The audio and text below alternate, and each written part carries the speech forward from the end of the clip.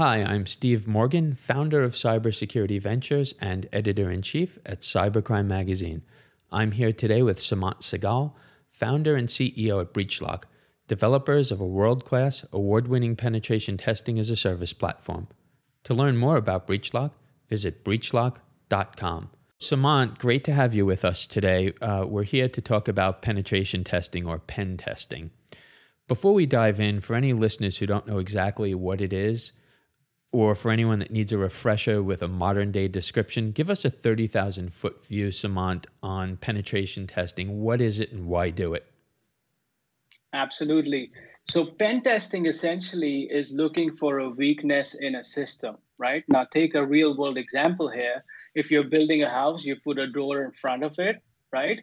And then you basically check the handle and the lock if it's working properly. Now put that into a business context, you would bring up a system, and then you would want to check if the adversary here, being the cyber criminal, can misuse it and get into it, right? So this whole process is essentially what you call as pen testing. Now, coming on to the why, this is a really interesting question and not many people understand it. This is almost like a no-brainer because, you could ask yourself a question, why cybersecurity? You do cybersecurity because we have adversaries in this industries, which are cyber criminals, right? So if you're spending $1 on cybersecurity, and if you're not doing pen testing, you're doing something terribly wrong because you don't know if the defenses that you've put in place are actually working. Makes sense. So we asked you to join us, Seemant, because you personally have probably as much experience as anyone I've met in the industry with pen testing.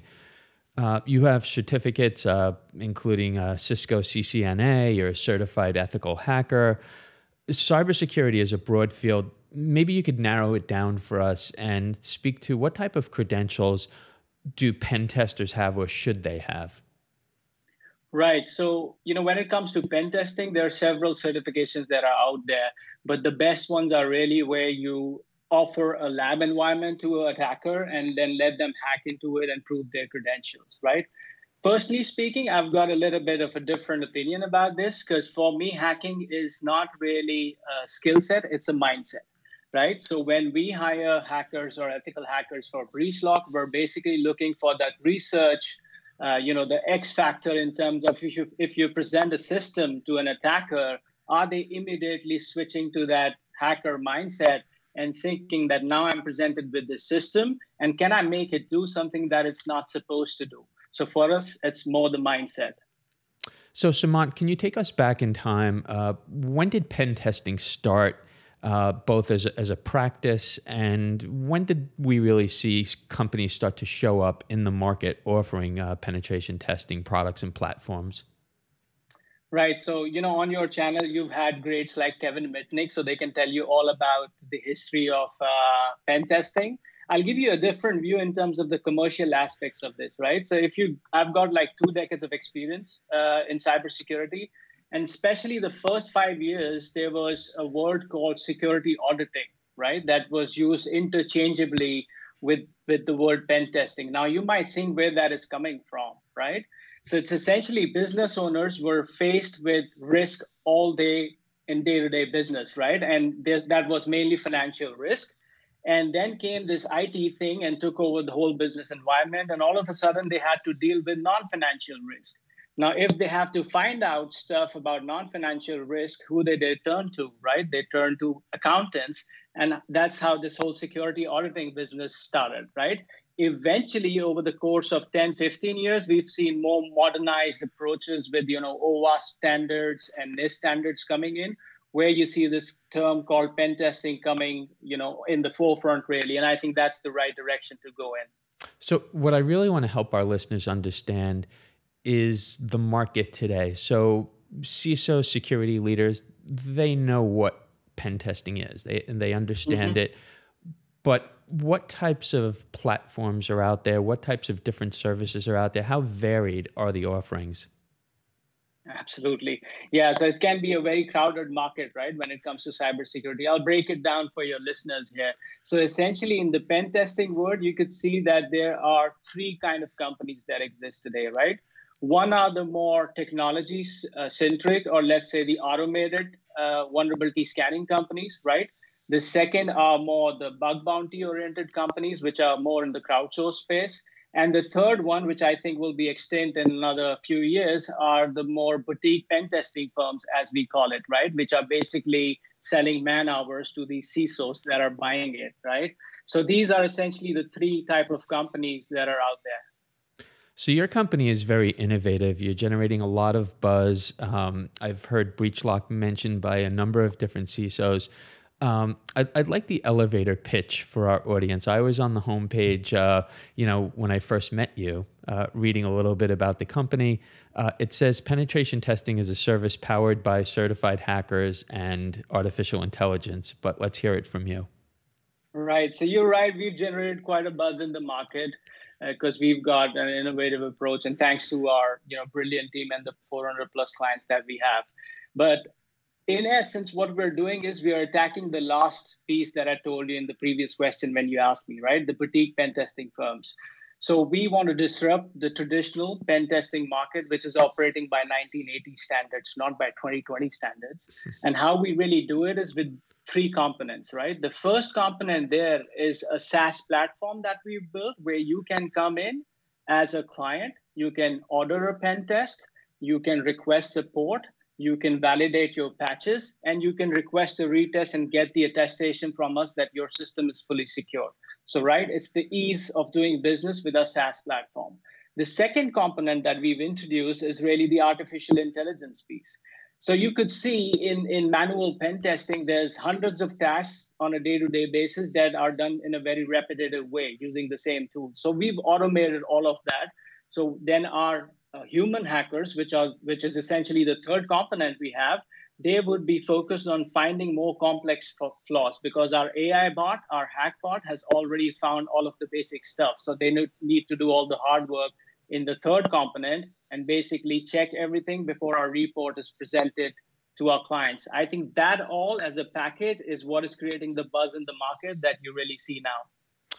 You're also ahead of the game insofar as IoT devices, right? When pen testing started out years ago, and I think it might even be true of some companies today, the focus is on apps, in the cloud. But what about IoT devices? Talk to us about that. How do pen testing services differ around IoT devices?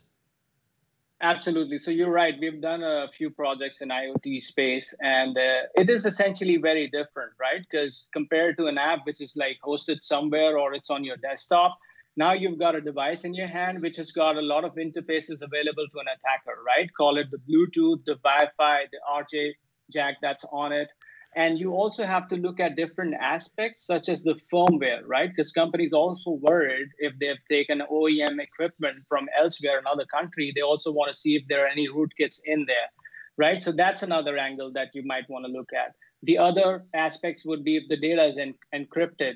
So yes, the IoT space is very different, but then also we're living in a connected world. So usually what we see is that it comes in combination with a SaaS platform or an Android or an iOS app. Now, you talk to a lot of CISOs and security leaders. You have a large client base. Are they getting more concerned about IoT devices? You hear these numbers. Cisco predicts that, by next year we'll have 50 billion devices connected. I've heard numbers from Intel into, the hundreds of billions.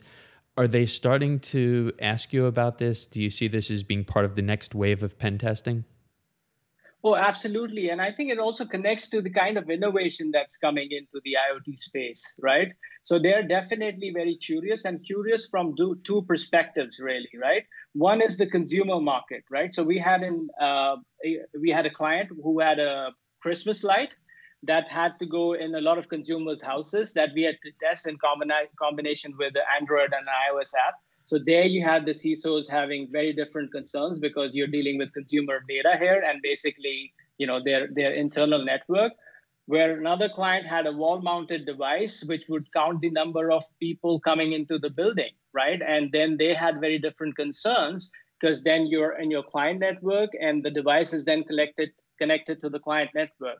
So yes, there are a lot of different concerns, but also very interesting ones because, with all these new devices that are being now innovated upon and introduced into the network, it really gives a very different perspective to the standard cybersecurity hacking that we do all day. Yeah, I mean, if I'm a hospital CISO, I'm really going to be thinking about IoT devices differently than maybe another industry where, these can be life-threatening devices. Do you get inquiries from, the healthcare space? Are they concerned about that? So especially with COVID coming along, we've seen a big boom in these assistance apps, be it chatbots or mobile apps. We haven't really seen much happening in the IoT space. They do have some concerns when it comes to the network, right? Essentially, because these things that monitor you with all kind of wires on your body when you're in a hospital bed, they're all connected to the network. That's how they're getting the readings. So we have done some projects in hospitals on that. And essentially, from healthcare tech perspective, we've been getting a lot of inquiries on, chatbots or mobile apps or voice command operated, medical assistants that are basically helping a lot in terms of the frontline workers, getting their workload down because the patients can be dealt with them. So it's great to contribute to the COVID crisis and keeping things secure. So I had a Fortune 500 CISO ask me a question about social engineering pen testing. This was a couple of weeks ago, and I knew that you were coming on. So I told her that I'd get back to her. So I wanted to, ask you about this here on the podcast today. Are you getting a lot of demand? What are the issues and concerns that you're hearing, and what does BreachLock do in that area? Absolutely. So there are essentially, this market is already very crowded, the phishing as a service market or the phishing tools market, because you have these phishing simulation tools that are then coupled with the training element. What we do as BreachLock is very different, right? So we take a two-step approach to this, which is highly customized to each company.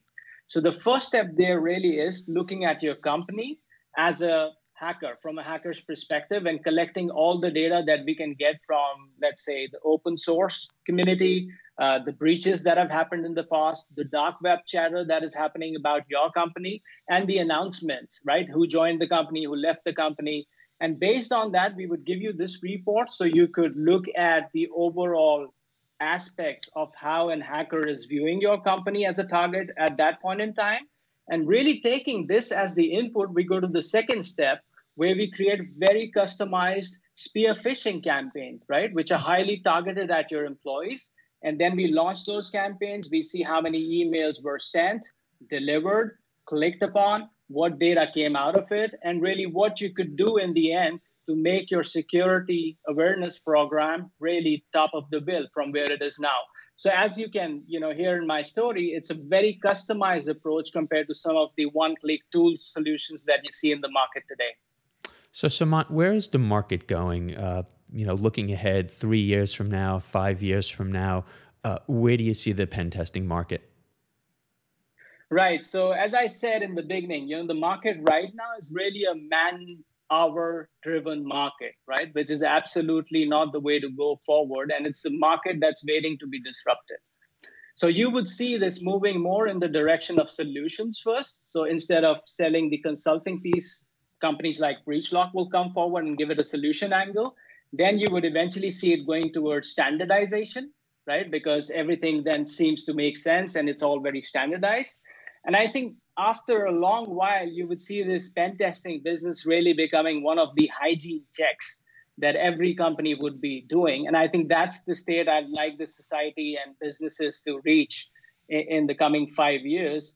And I think at that time, it would be the right moment to move more towards commoditizing something that you call as red teaming today, right? Whereas in pen testing, you're focusing on a system.